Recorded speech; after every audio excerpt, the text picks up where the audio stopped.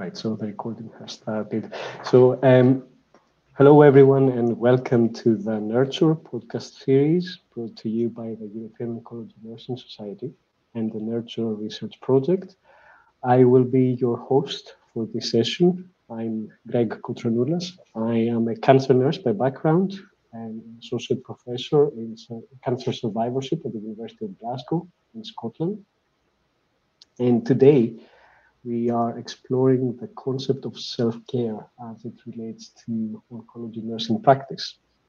So to better understand this concept, we are joined by Debbie Boyle, a very high caliber nurse with years of experience as an oncology nurse specialist, having several leadership roles in her career, and very important advocacy roles as well in terms of advanced practice nursing and cancer survivorship, and to support the skills and well-being of nurses as well. So welcome, Debbie. It's Thank you, a great Greg. pleasure to have you. Nice to be here. So, as I said, the focus of this podcast today is on self-care. So we know that we talk a lot about how important self-care and self-management in supporting the self-care skills and abilities of patients and families who are affected by cancer is. But what do we mean by self-care for health professionals, for health providers particularly? I've heard it said, and I like this definition, that self-care for nurses in particular is caring for yourself as if you were your best friend and thinking about the attentiveness to how you are functioning emotionally, physically, socially, spiritually, as it relates to the stresses associated with our chosen specialty, and our willingness to be present to ourselves and sensitive and introspective of some of the demands that we are experiencing as a result for caring for our patients and families threatened by a very life-threatening illness. So looking at yourself and what your needs are as if you were your best friend. That's a very important statement, very powerful. So if we are to consider oncology nursing practice particularly, what are the demands of oncology that really place self-care in that very important position in what we do? I think it's important to look at self-care needs within the context of what the demands are of our specialty. And we are immersed with the care of vulnerable patients and their caregivers, threatened by probably the most feared illness that in all our societies. And as a result of that, we are somewhat pariahs of note, because we're working in an area where the scare about a premature death predominates, even for patients that go on to become long-term survivors. Just the threat of being diagnosed with cancer and what that means. And so we're working with a cohort of patients that are very unique. The emotional wear and tear on them is very significant. And so I think we have to look at the angst and the tension of what is involved in our work setting on a day-to-day basis. And so as a result of being a caring person, and by the definition of nursing is that we are nurturers, which is the great name that EONS has given to this project. And so the compassion that we feel towards what our patients are experiencing is somewhat a double-edged sword. It makes us very good at what we do. But on the other hand, that compassion can get us into trouble because it's very cumulative. We need to expend a lot of compassion with all of our patients and caregivers. So when I think of how many people we are caring for that need our compassion and nurturance, we need to double it, because we double the number of patients, because there almost always is a family caregiver by the patient's side who needs that as well. And so when you look at even on a weekly, a monthly, and certainly on a yearly basis, the expenditure of compassion, our concern as we stand by and witness the tragedies that our patients are experiencing, whether it be bad news, whether it be an initial diagnosis, whether it be news that prior therapies have been futile. It's hard not to be compassionate and expend that emotional energy towards what our patients are experiencing. And you multiply that over time, and you can see where we get to a point where, unless we're taking care of ourselves, there's just no energy left in the battery for us to expend. And so our care, self-care, needs to be very purposeful and look to ways in which we can nurture ourselves so we can in turn continue to be very compassionate nurses. Absolutely, absolutely. So that being said, what are the potential benefits you think of self-care? So if someone was to apply self-care to their own practice and to their own realities of being out there for patients and families, what are the potential, why is it important, you think?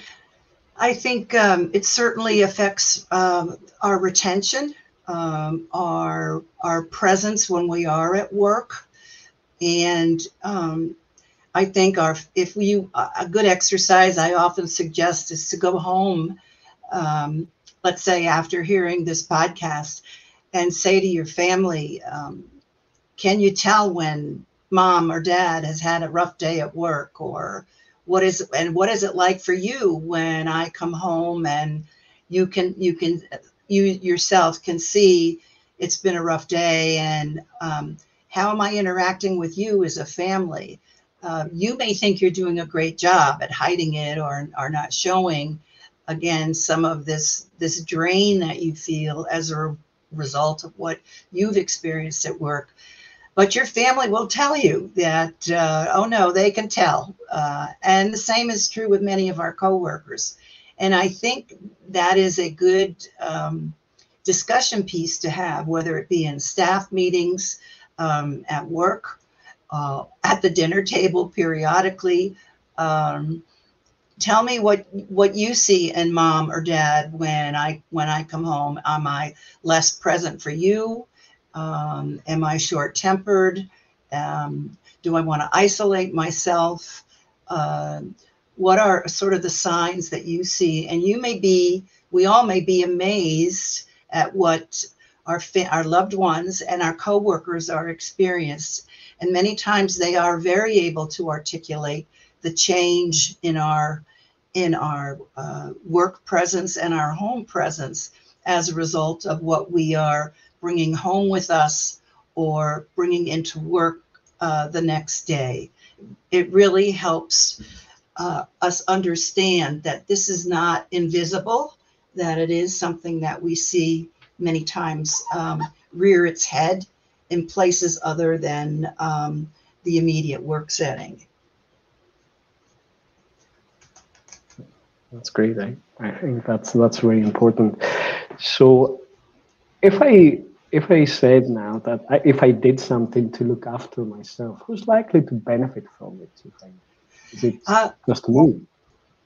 Yes, I think related to what I just mentioned, it's I think our coworkers, our family, I think our patients and their families, because when there's no water in the well and we haven't been good at building up our battery to be able to take care of these patients and families in need.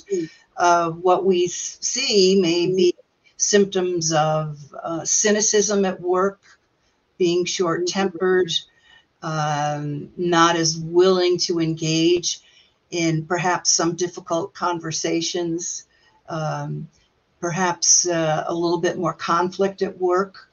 And so there are symptoms, again, when we are not engaging in self-care, that others certainly can point out to us if we ask them. So it's not just something internal in ourselves. It does osmose into the workplace and also into our family life as well. Absolutely. So the symptoms of not using self-care are visible to others as well, and vice versa. The good signs of using self-care can be visible to other people around us. Absolutely. So if we were now to think about self-care, about what it is, what kind of examples of self-care activities can we offer to our audience? I think everyone needs to come up with a menu for themselves of what taking care of oneself looks like. And what might be helpful for me might look very different for you, Greg.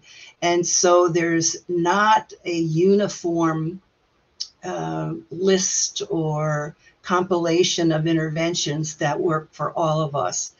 But I think it behooves us to sit down and make a list of things that we value and that we would see as taking care of ourselves.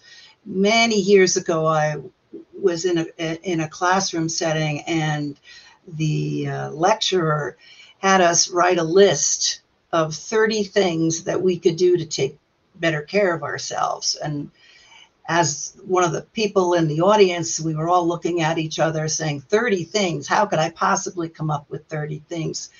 But his intention was for us to write them down, make them visible, make them obviously very personal for what would be helpful for each one of us. And his message was for us to look at those on a daily basis and to pick one, and it doesn't have to take 2 hours or whatever. But the strategy being that when you write it out and you make it visible, and maybe you put it somewhere where you see it first thing in the morning on a mirror in a refrigerator or whatever, and it makes it it makes it more poignant for you in terms of saying, okay, from this list, what am I going to do today? And it may be as simple as taking 10 minutes at break to decompress and do some reflection. It may be, again, doing something like mindfulness, meditation, but taking that time out that we need for ourselves, where we're not always extending ourselves outward to other people, but we're taking that 10 minutes to turn that care into oneself. And the important underlying premise of all this is that we have to know that we're worth it. And in order for us to sustain ourselves in this specialty where we are always seem to be extending ourselves outwards to others, that we are not going to be effective unless we take the time to take care of ourselves. And I think it's realistic for us to think of we could take 10 minutes a day to do that. And so it would be an interesting exercise for the listeners to do that same exercise and see. I thought, oh, there's no way I could come up with 30 things, in a fairly short period of time. But I was able to. When you think of things that, again, may be small or take 10 minutes to do, but it is doable. And as long as you see yourself as worthy of taking that 10 minutes of time of reflection, and give it a try, that gets you started on the right foot. Yes, that's a very, very, very important point that you made. Just the last one about realizing that you need this time to yourself for self-care. So totally agree with you on that. So Debbie, do you have a personal experience of self-care that you've used yourself and you found it worked well? Do you have an example of something that worked well for you? I know that it might not work for someone else, but Right. I'm just looking for an example. Yes, there's Yeah. several that have worked for me. I personally have found journaling to be very helpful, and I would keep on me a pad or a small notebook. And when I was in a situation where I was struggling or feeling low or frustrated or whatever, what I found is many times we're not aware of those thoughts of perhaps what's causing it or what's behind it. And I would write myself a note and, say, why am I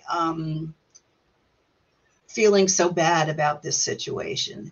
And I would be amazed at what would come out of my head in terms of what the impetus was for those feelings. I feel bad because the patient's wife reminds me so much of my mother when she was ill. I feel bad because I wish I could do more. I feel impotent that I can't change this awful situation around. So for me, I found the journaling to be very self-reflective and make me more aware of where feelings are coming from that might make me feel down. And the second thing that I do that I found works for me is on my way home from work, started a ritual where when I would turn on the keys to the car, put on the seatbelt, I would take just a few minutes to reflect on what I did well that day, where I was successful, how I made a difference. Because I tend to be one of those people that would say, I didn't do this, I didn't do that, I could have done that, I should have done that. And I need to consciously take those negative thoughts and feelings and turn them around and reframe them to help me reflect on where I was, where I did make a difference that day. And so I found myself each day, again, getting ready to go home and to say, I was able to lobby for a change in that pain medication. I did find that 10 minutes to sit down with the patient's wife. I could just see how anxious and worried she was. And I found the time, I made the time to sit down with her. So I took the time to pat myself on the back and to acknowledge the successes rather than the opposite of those instances where perhaps something different should have done. And so I find rituals to be very helpful. I often tell the story of a nurse in a workshop who rose her hand and said, what I do is when I come home, I take my keys and I open the drawer in the hallway where I come in from the doorway. And I put my keys in the top drawer so I don't lose them and I know where they are. And I also say to myself, I'm putting the stresses that I experienced today, that I feel, I'm putting them in the drawer and I'm shutting the drawer, and I'm not going to take all that home with me and have it influence the rest of my day. So that's another example of a ritual. So it's, again, highly, highly individualized. Some people may want to go for a walk at lunchtime and sort of get out of the immediate unit setting. But there's a whole host of different things that people can come up with. And again, they don't have to be lengthy. They can be short interventions that are meaningful to you. And that's the most critical thing, that these interventions have to nurture your soul and your being so that you can sustain yourself and go back into these rooms where you know there is hardship and suffering on the other side of the door. You're charging your battery so that you're able to do that effectively. Yes, absolutely. And I think another important thing, as you said, is just making sure that you're actively taking the time to reflect on those things, so it doesn't happen automatically. So each one of us will have to do it consciously, um, looking after themselves. So if we were now to consider things that do not count as self-care, because that doesn't come again automatically to every one of us, what we could be doing to support ourselves, to look after ourselves. Is there anything that you say doesn't count as self-care? It might do harm instead of good. Well, I think if the biggest example that comes to mind, if one is self-medicating with alcohol or other substances as a way to minimize feelings, what I often use the analogy of swallowing one's sadness rather than acknowledging it, and the normality of feeling sad and down. Again, by virtue of our specialty, we are immersed in suffering around us with our patients and families. And it's hard for us for that to osmose into us. But if we find ourselves looking for ways to substitute, use methods to substitute how to deal with those feelings rather than acknowledge them, and we're causing ourselves more harm than good, that certainly is a red flag that more help is needed. And I think, again, in the work setting, some of the interventions that are being addressed, I think, are empowering the nurses each themselves to be able to reflect on when they are seeing signs and symptoms that a coworker is struggling, and giving them the communication skills to, excuse me, to be able to say, I'm worried about you. You don't seem to have the same vigor and interest in your nursing as you did before. Or, when we go out to dinner, it seems, you're always drinking a lot of wine. And are you finding that that's an occurrence for you to help you deal with some of your feelings? So also looking at ways in which we can have these conversations with each other.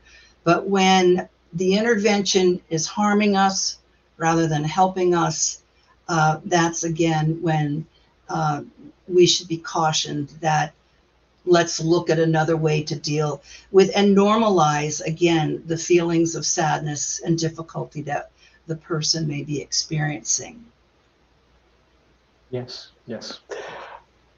And do you find that sometimes people might need, in terms of healthcare providers, oncology nurses, might need self-care more if they are more junior, more senior, or we have discussed about how important it is to look after ourselves throughout our practice and take this time to reflect. But would you feel that there are specific groups of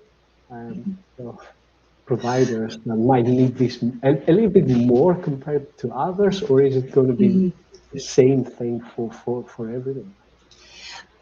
Well, first of all, I think in our basic nursing education programs, we do a disservice by not mentioning that this may be one of the um, hardest strategies to master going into nursing, is that we may overextend ourselves at periods of time, and we will have feelings of impotency and wanting to do more and frustration and whatever, but we don't give them the anticipatory guidance that students need to hear when they go in and they start nursing.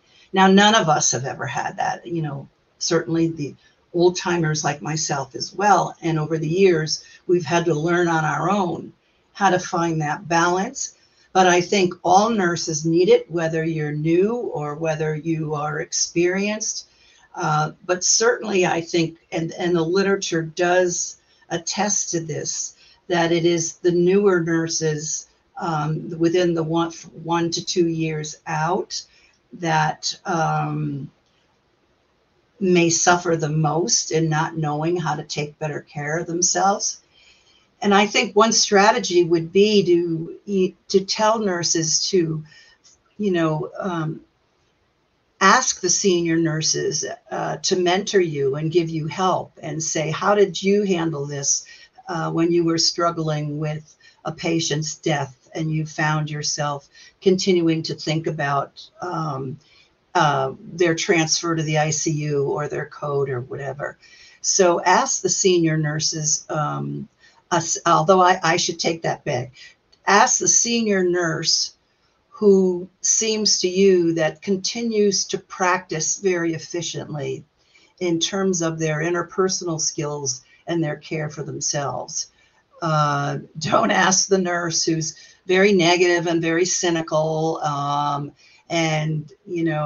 think those kind of characteristics that are not real positive are, again, are those in which you may necessarily learn some healthy coping skills. But ask the more senior nurses and for their advice of what worked for them, what didn't work for them.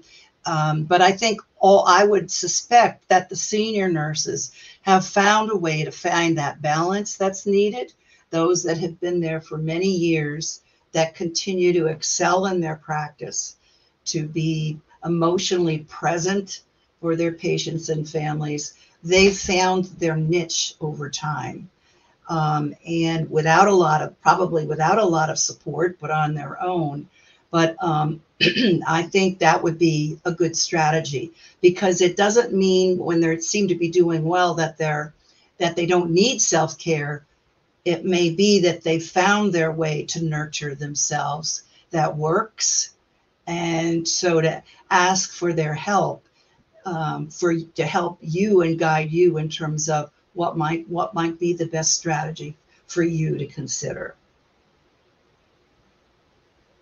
Yes, I agree, particularly senior nurses who, as you said, have worked for many years and keep excelling in what they're doing. They have put all of this empirical wisdom in practice Mm-hmm. to look after themselves. And I think it's this mentoring and it's working as role models that in the end will help those more junior ones to get to that stage of looking after themselves and continuing to do what they do best. Mm-hmm. So as we're heading towards the end of this conversation, so I'd like to ask Debbie if you have any final bits of advice in terms of self-care. Any last messages, anything that you'd like our audience to remember as a take-home message? Uh, my experience has been in talking with nurses over the years about this, is that one of the biggest barriers is not enough time. And in our contemporary society, I ask them to think about how much time they're spending on their cell phone on a daily basis. And you can get the feedback from your cell phone that'll say, you spent an average of 3 hours today, on your cell phone. And I say, look at the amount of time you're spending doing some of these kind of activities, and say to yourself, yes, I can find time. I can insert self-care and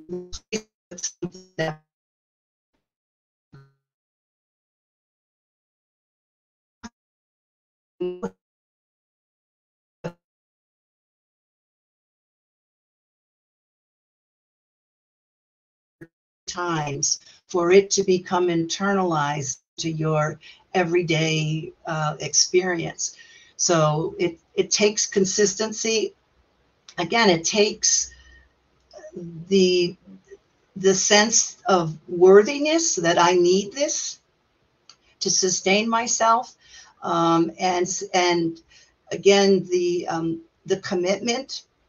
Some people feel that they can do self-care better when they do it with a partner, or whether it be a walk, or whether it be having, lunch once a week with somebody who is a good mentor with you. But you can make time when you look at where you're spending your time doing other things. And something like even a half hour a week, or 2 or 3 times a week, is something that you can integrate into your daily routine, as long as you see yourself as being worthy, and that is a necessary part of sustaining yourself as an oncology nurse. Wonderful. Thank you very much, Debbie. I think this is the end of this podcast. Thank you so much for sharing your expertise and wisdom with us. Certainly, that was a very interesting conversation. Thank you, everyone, for making the time to listen to this important podcast, and making also the time for yourselves to look after yourselves, as Debbie has shared with us. Thank you, Greg. And thank you, everyone, for tuning in. Thank you again. Mm-hmm.